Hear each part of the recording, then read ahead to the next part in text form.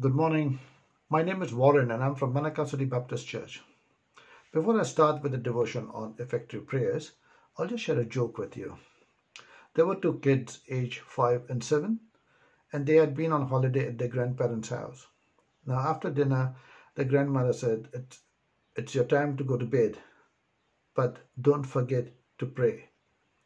They went into their rooms and then the younger one started praying. Lord Jesus, can I please have PlayStation? Lord Jesus, can I have a Lego toy? Lord Jesus, can I have an electric skateboard? The elder brother looked at him and he said, Hey, why are you yelling? You know God can listen to our whisper. The younger one said, Yes, God does listen to our whisper, but not our grandma. Okay. Prayers.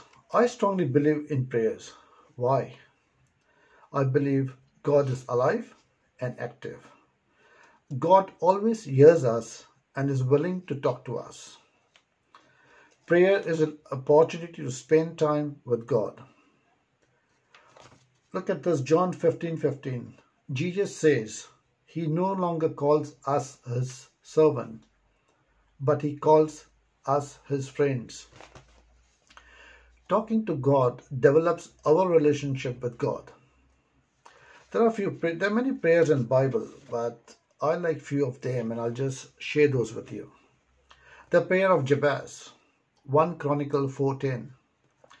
Jabez cried out to the Lord of Israel, Oh, that you would bless me and enlarge my territory. Let your hand be with me and keep me from harm, so that I will be free from pain. And God granted his request. Now just briefly, oh, that you would bless me.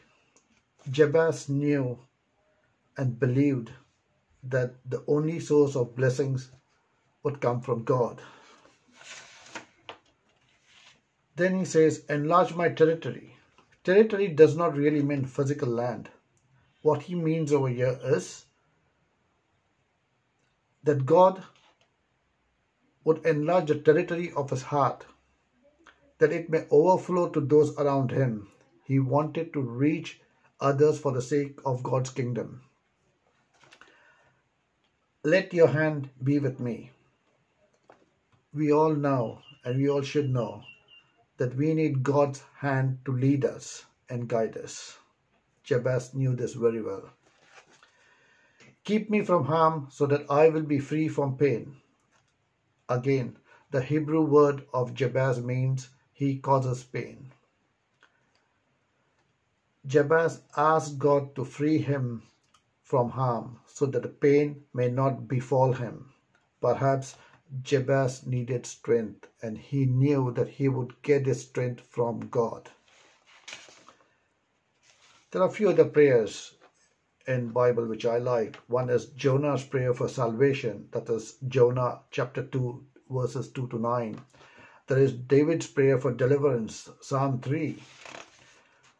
There is Hannah's prayer of praise, 1 Samuel chapter 2 verses 1 to 10. This prayer we often ask God, but then we thank God, and I like this prayer too. Now, one prayer we all often say, and that is Lord's Prayer. And that is a true classic prayer. This prayer is with real power. God's kingdom coming, God will be done, God's will be done. All that we need for the day. It is truly power-packed prayer. We need prayer right now is for 3R according to me. One is rain. We need rains in Auckland. The other one is redundancy. People have been made redundancy. We need to pray for them. And the other R is to retaining those jobs. So please pray about it. To end this, we'll just finish up with Lord's Prayer. Our Father, who art in heaven, hallowed be thy name. Thy kingdom come, thy will be done on earth as it is in heaven. Give us this day our daily bread. Forgive us our trespasses, and we forgive those who trespass against us. Lead us not in temptation, but deliver us from evil. For thine is the kingdom, your power, and your glory be yours forever and ever, Lord. Amen. Done. So pray. Keep on praying.